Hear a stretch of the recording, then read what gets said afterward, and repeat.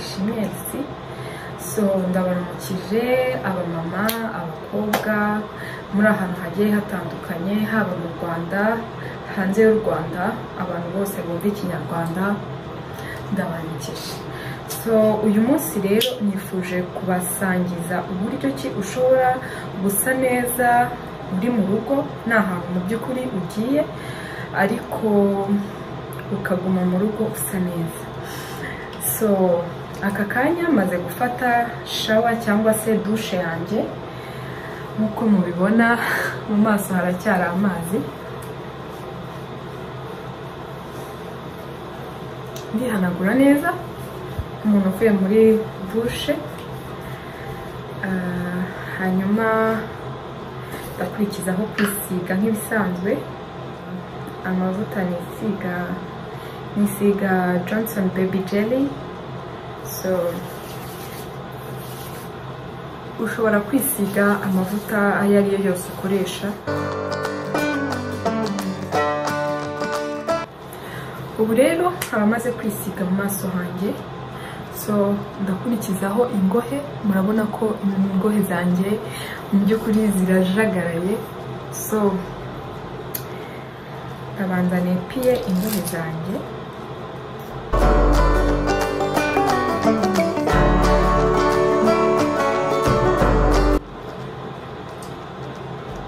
Ushobora kwepiya mu buryo wowe wifuza bitewe na style ukunda kwepiyamo, cyangwa se niba udakunda kwepiya ingohe zawe ushobora kuzigumana ukaba wazisokoza.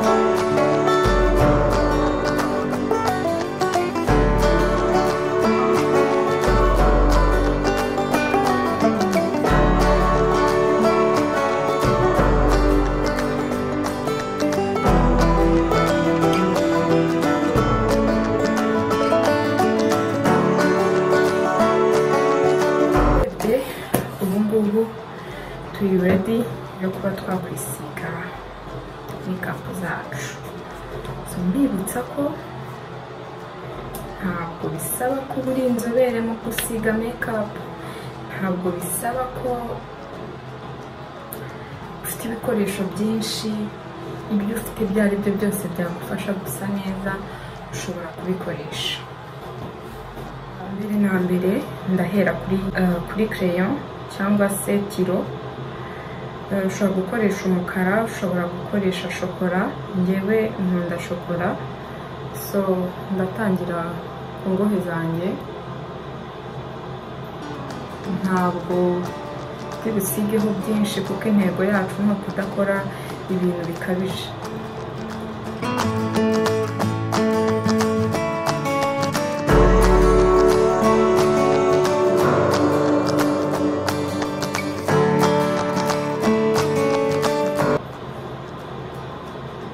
Kangaka karahagije.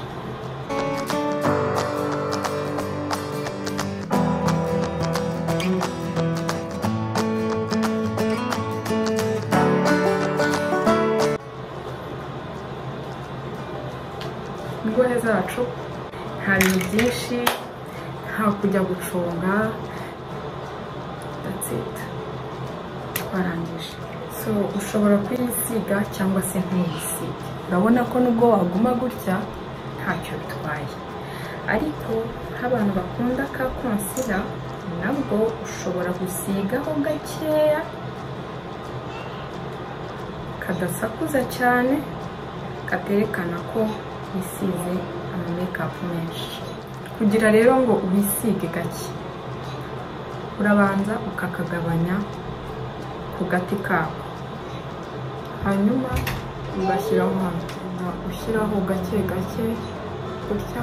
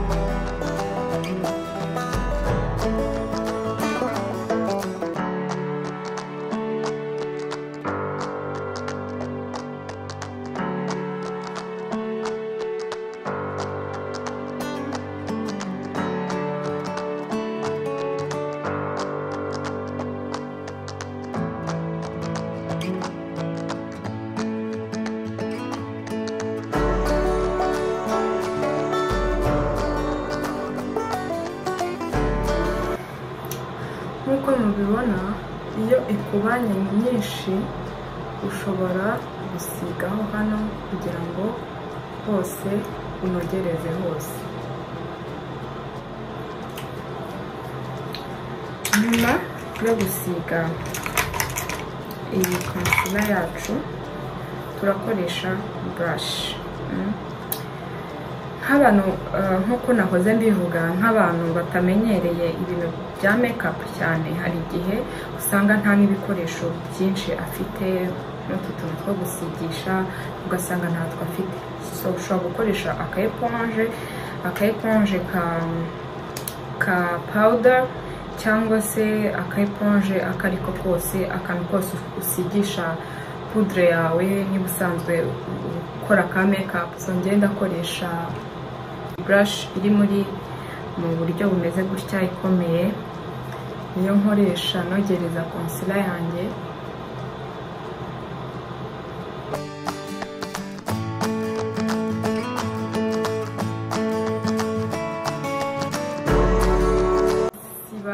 Ukayisiba pe ku buryo itaza kugaragara.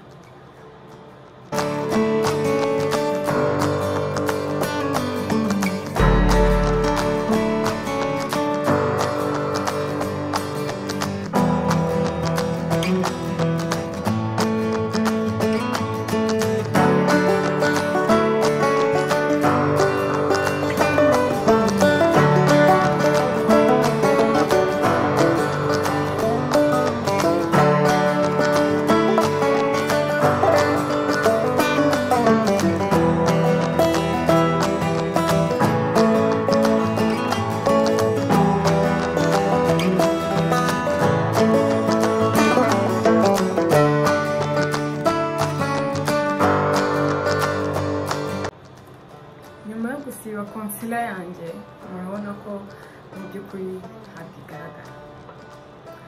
Umuntu ashobora kugira ngo ingohe zanjye ni uku nguku zimeze, kuko ntabwo nigeze finyura niko nabivuga, cyangwa se nshonga cyane tiro yanjye cyangwa se concealer naho ngo nyishyireho cyane bigaragare.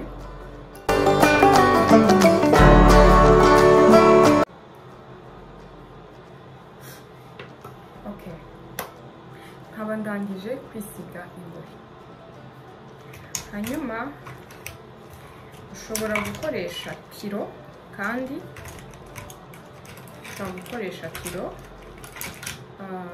cyangwa se ugakoresha eyeliner. Ariko mbibutse ko iyi eyeliner iragaragara cyane, kandi turi kwirinda gukora ibintu bisakuza. Niyo mpamvu ntigeze mpitamo gukoresha eyeliner, nahisemo gukoresha tiro isanzwe y'umukara. So ko nyisiga ngira gutya like nka eyeliner, ngira gutya.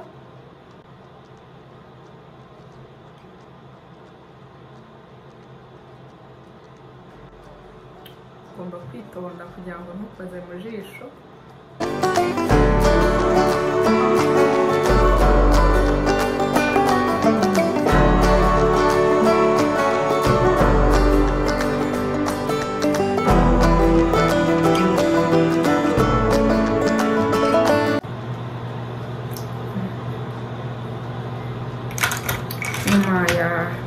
eyeliner, ndakoresha mascara, conge ingohe zanjye izi, ndirinda gukora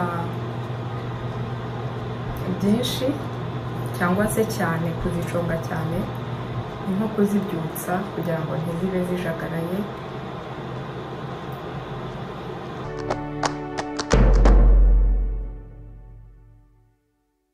So nyuma yo gusiga mascara ndakurikizaho eyeshadow. So impamvu ntari kubabwira ubwoko bw'ibyo nkoresha ni ukugira ngo ukoreshe ibyo ufite. Urakoresha ibyo ufite, waba ufite eyeshadow cyangwa mascara, urakoresha ubwoko ubwo ari bwo bwose ufite. So iyi eyeshadow yanjye ifite amabara ameze gutya. Aya mabara rero urabona ko n'inisiga iyi ishobora kubisa nk'umubiri wanjye ntabwo biri bugaragare. N'inisiga iyi nabwo nuko, ariko nindamuka nisize iyi n'iyi biraza kuba bishawutinga cyangwa bisakuza. So ngiye guhitamo akabara kajya gusa nk'umubiri wanjye. So rero ngiye guhitamo warangiza cyangwa se uburyo ubwo ari bwo bwose ugasigaho.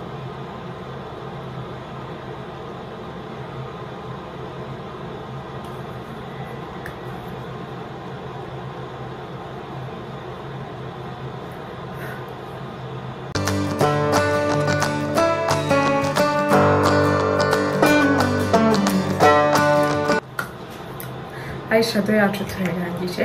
So igikurikiye ni ukwisiga ku mubiri kugira ngo ya igipotori twisize kare itaza kuyaga. So ndakurikiza kwisiga aka foundation, ndaza gusigaho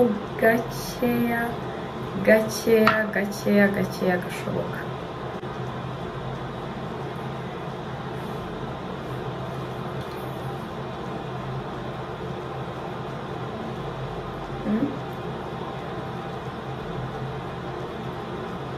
Urabona ko karagusizeho kari buze kunogereza hose.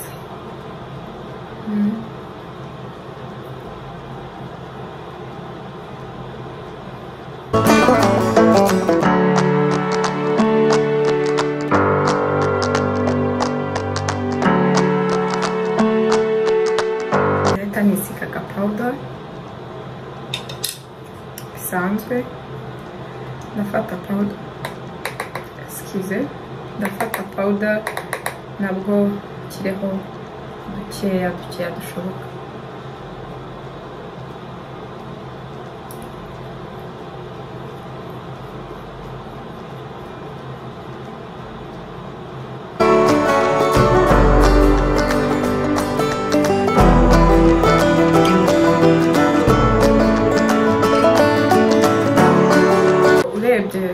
Turarangije usibye ku munwa niho habura. So nkuko nabibabwiye ni ukwirinda ibintu bisakuza. That's why ntigeze nshaka kwisiga amabara atukura y'umukara bitewe niba ari iryo ryose ukunda.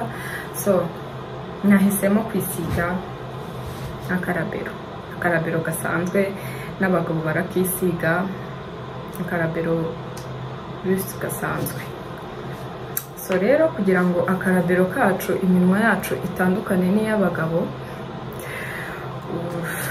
mbanzaho agatiro gake, kandereke uburyo nshitinga kuri rabero.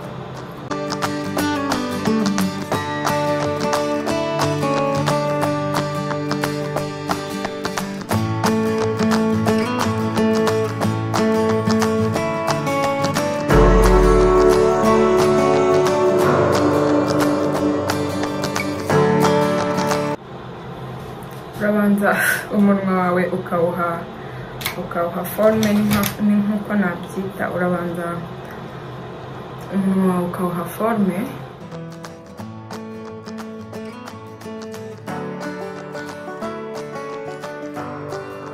then ugasigaho akarabiro kawe gasanzwe. Ntabara nubwo mubona gasa gutya ariko ntabara kagira.